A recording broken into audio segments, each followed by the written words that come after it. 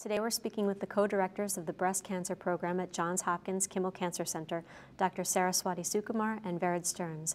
Dr. Sukumar is also a member of the Executive Committee for SABCS. Thank you for joining us. Thank you. Thank you. Dr. Sukumar, at Johns Hopkins, you are working on preclinical studies that target breast cancer treatment in the glands and ducts of the breast. Would you discuss how this works and why it has shown effectiveness? So this was a concept that I came up with about 10 years ago. And the concept was that if the tumors exist in the ducts, and that's where the primary tumors appear, then perhaps instilling the chemotherapy or whatever therapy directly through the openings at the nipple would allow the chemotherapy to concentrate its effects on the cancer while it will prevent the side effects to the rest of the body.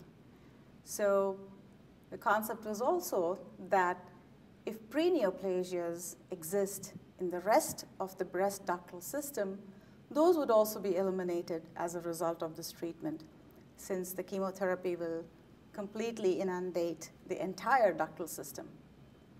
And so to test this concept, I began to try different compounds, different agents that could perhaps, first of all, remove the cancer, and second of all, maybe remove the entire ductal system. Because if you remove the entire ductal system, you would prevent cancer. That's where the cancers arise. So it was very difficult to remove the entire ductal system because the breast is studded with stem cells and the breast goes back, even if a few of those cells remain in the breast. So after testing, so we tested several things. We tested tamoxifen, and tamoxifen would not act because tamoxifen needs to be metabolized in the liver to become active. So we used 5,4-hydroxytamoxifen, which is a derivative of tamoxifen, which acts directly. And that was very effective in eliminating tumors in both the rat carcinogen-induced model system for breast cancer, as well as for the HER2-new breast cancers. And then we tried several chemotherapies, carboplatin, methotrexate, 5-fluorouracil, doxorubicin, and indeed we found that all of them were pretty effective, but the most effective was doxorubicin in a slow-release form, the pegylated doxorubicin or Doxil. When we injected this through those ductal openings, we found not only that the small tumors went away, but the animals was protected against future cancers for a very long time, months after all of the animals developed tumors in the control group. These animals had not developed tumors at all. So it came upon us that this indeed might be an excellent way to be able to treat local breast cancers. Dr. Stearns, you have recently completed a clinical trial as a first step to test this concept. Will you describe it for us? Sure. So obviously the results from the Sukumar labs were very exciting to us, but this is a new concept. We've never done any trial, so there are several things that we needed to overcome. But to me, it was very important to be able to perform whatever procedure we might eventually want to take into the clinic in a setting that will be easy, that will be well tolerated, and so there were several things that we had to set in place to do that. So one of the questions is, what happens if you inject anything into a breast to the nipple? This has never been done before. So we built a kind of a new design of a phase 1 trial where our first 3 women were really just to figure out the logistics. I had talked to many people to try and make this happen, and each person seemed to have brought to our attention another potential barrier. So we said, well, let's just test it with just the dextrose, so just a sugar solution, which is the vehicle of the doxorubicin, and see what happens when you do that. It was very important for me to do this in an outpatient setting. Dr. Susan Love has been able to inject doxorubicin into one woman in an operating room setting, and we didn't think this would be feasible for us.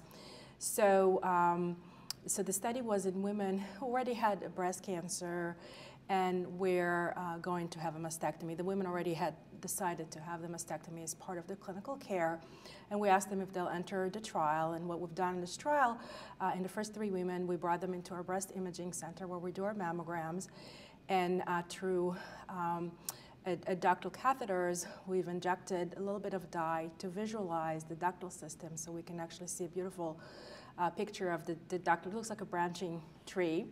And once we knew that we're in the right place, and many times it was the exact area where the cancer was, so you can actually visualize this dye around the cancer. And we then injected, in the first 3 women, just this sugar solution. And there were very, very few, if any, side effects. The women have complained was minimal fullness in the area of the breast where we injected the solution, which was very brief. The things that rated as the most uncomfortable was the mammogram part of the procedures. And then once we were done with this 3 initial procedure in this first 3 women, we were very comfortable in starting with an injection of the pegylated liposomal doxorubicin solution, the Doxil. And we've built this a dose escalation schema. We started with a very low dose of 2 milligram, and then we went up to 5 milligram and 10 milligrams. And this is all based on the animal data from the Sukumar laboratory. And we've been able to successfully get up to that level with minimal side effects or problems. And then with the collaboration with our clinical pharmacologists, we looked at the amount of doxorubicin in one of its metabolites, both in blood, plasma, and in the breast tissue. And what we've seen is that you've seen a high concentration of the doxorubicin within the breast, and very little actually made it to the rest of the body. We've then added another group of women who were just getting this Doxil as part of their standard of care intravenously, and they got much, much higher dose of the Doxil, 40 milligram per meter square. So it'll be about 60 or 80 milligram, depending on the height and weight of the woman. And we asked them to undergo a breast biopsy to look at the tissue concentration. When we found these women were very, very high levels of doxorubicin and metabolite in blood, but very little in breast tissue. So what that tells us is that you can deliver safely very small overall doses of what could be an active drug directly into your target tissue, here the breast, and have very little in the rest of the body. And again, it was very safe. Dr. Sukumar, chemotherapy is not usually used for ductal carcinoma in situ because it travels through the entire body, but intraductal therapy targets the chemotherapy to the lesion. How does this treatment compare to surgery or to radiation? So there are 2 aspects to it. One is that, is it possible in the future to completely avoid surgery for ductal carcinoma in situ? Not only that, ductal carcinoma in situ may be detected in one place, but it's possible that that entire ductal system is a diseased duct and that it harbors other pre-neoplastic lesions elsewhere. We never see those. And so when they come back, if they do as recurrences, we don't know whether it is the first ductal carcinoma in situ that recurred or the woman got a new breast cancer, etc. But when you put something through the ductal system at the nipple, essentially it goes through the entire ductal tree. So that entire disease tree would be affected, and all of the lesions would be removed as a result.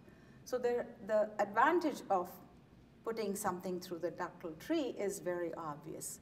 But why would you use chemotherapy for this purpose when it has not been used for localized lesions?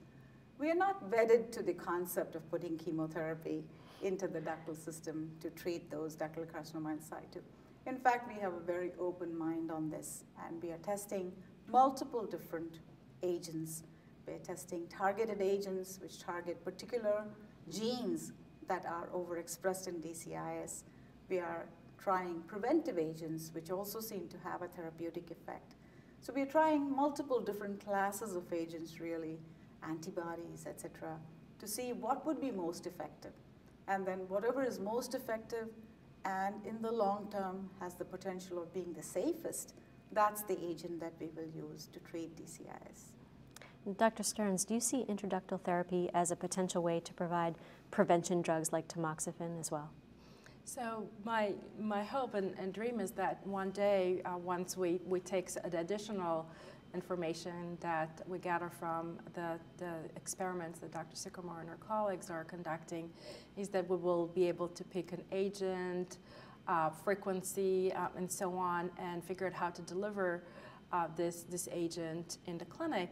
And my thinking is right now the agents that are available for prevention are tamoxifen or raloxifene, and women don't like taking them.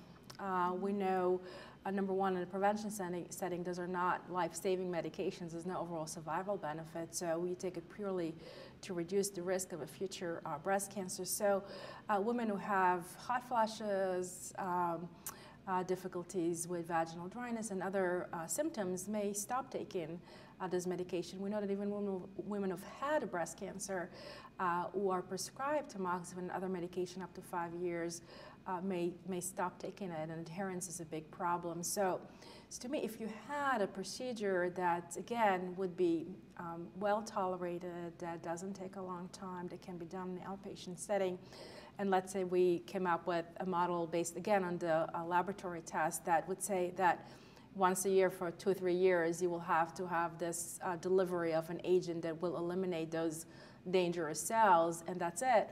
That would be my dream. I don't know if it's possible, but we're working towards it. And just to reiterate what Dr. Sukumar said, we've started with agents that we know work against breast cancer, but we know that we're looking at those tumor-initiating cells, and we need to learn more about those cells and how to eradicate that. So once we figure out how to do that, I think we'll be able to take the many more steps in the clinic.